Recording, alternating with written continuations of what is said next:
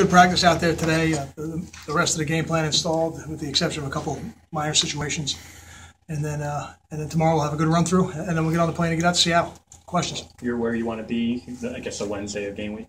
Yeah, I feel good about where we are. I felt good about the energy the last 2 days. I thought the execution was good. We're a little ahead because we have a couple extra days for the first game. So now we'll just clean up the finer details, continue to detail the plays and the defenses, and I feel good about where we are. Kyle, where have you seen this team benefit the most from the extra prep time? Probably the younger players. I think the advancement of the younger players, guys like Dre Boggs, Josh Hicks, Robert Martin, I think that helps. The extra meeting time. Even a guy who's not a freshman but a younger player like Matt Flanagan, being able to have the extra time with Coach Campion this summer. I think all those things are really valuable. Kyle, there's 8 true. I know you said yesterday there's a difference between game day depth and 2 deep, but still 8 true freshmen on the 2 deep. Is that a product of this class coming in ahead of some classes, or did not have or depth on this actual team? Or why do you think that is? Depth, I think you got to look at position by position. Offensive line, we knew we needed to build depth coming into the spring and training camp. So you see some younger guys in the depth there, even though, as I said, the game day depth will be a little bit different. And there's no doubt that it's partially a product of what we're able to do in the summertime. It's very hard for a young player to get ready. It's a little bit less hard. It's still hard, a little bit less hard than it used to be. How about Tyler Croft, Kyle? I mean, obviously last year at this time, unknown commodity, but I know Ron Prince emphasized the tight end. Do you expect Ralph to do the same, or do you expect Tyler to handle more attention from defenses? I think there is a perception that, that Ron emphasized the tight end, but I think when you have Brandon Coleman and Leonte Carew, on the outside, you're going to get some one-on-one matchups, and because Tyler maybe wasn't as well known, and he took advantage of them. And now he'll be a little bit more well known, so it'll be interesting to see what the defenses do. We still got Leonte out there on one side. We'll have a combination of guys out there on the other side, and between Paul James and Desmond Peoples, we'll have a talented running back in there. So it'll be interesting to see how the different teams address Tyler. But when he's got one-on-one coverage, he's a very tough matchup. How important is a pass rush going to be to disrupt what they try to do offensively?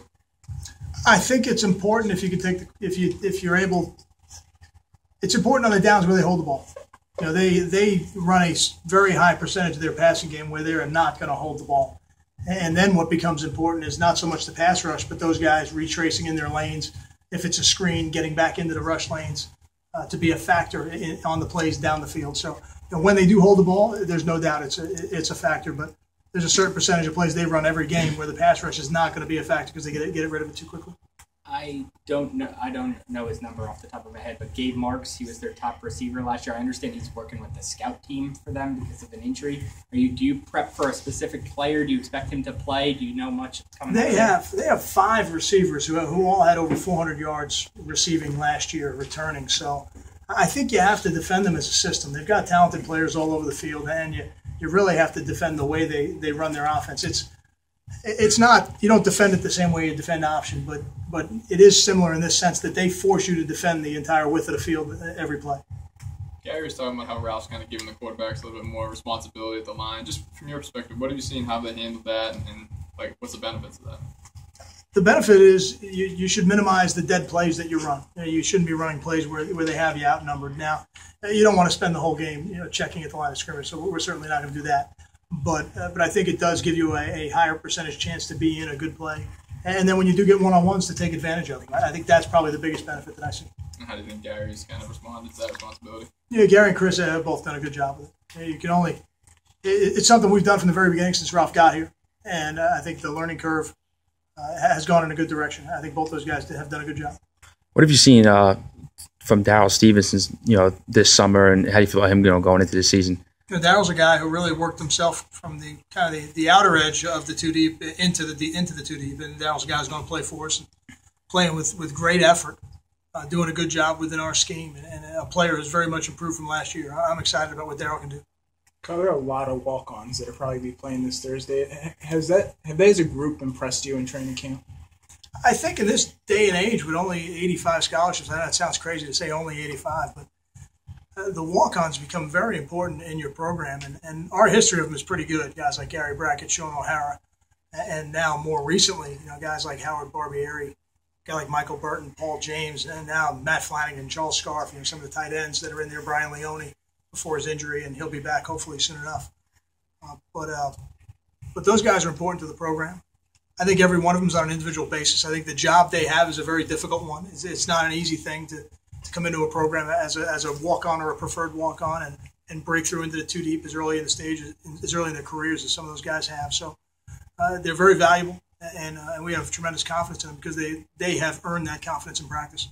Got time for two more.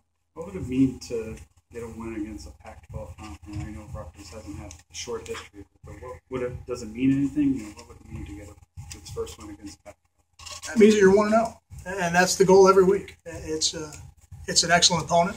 It'll be an excellent venue. Winning major college football games is hard, and winning them on the road is even harder. So it's a tremendous challenge we have going out west to do this, but we're excited about it. And everybody who gets on that plane tomorrow is going to be thinking in their mind that when we return, we're going to be 1-0. And then we get ready for the next game. I don't know that we look at it any different than that. We'll look back on the season at the end and decide how we feel about it. But this week, the most important thing is the opportunity to be 1-0. A lot of guys are going to make their debuts on Thursday night. As a coach, do you do anything differently with a guy who's going to be making his debut? Pull him aside, say anything, or just let him go? No, you just let him go out there and play. The players that'll debut have earned the right to debut. They've earned that right in practice. I remember somebody asked me last year if I would put a freshman back to catch punts in his first game on national TV. I said, absolutely. If it's Janarian Grant, I will. And he had earned that right, and he did a good job. But I think all those freshmen that are going to play for the first time, they've earned the right to play for the first time. It's not intramurals. They've earned the right to play for the first time, and I'm excited for them. Thanks, John.